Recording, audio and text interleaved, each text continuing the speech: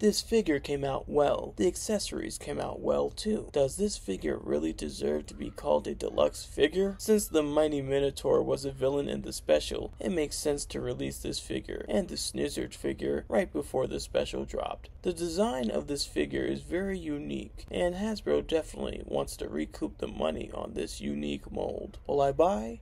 No.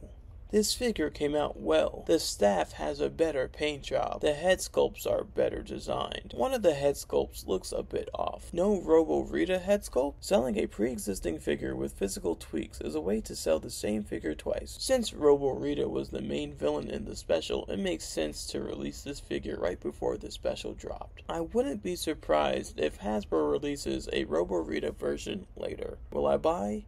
No.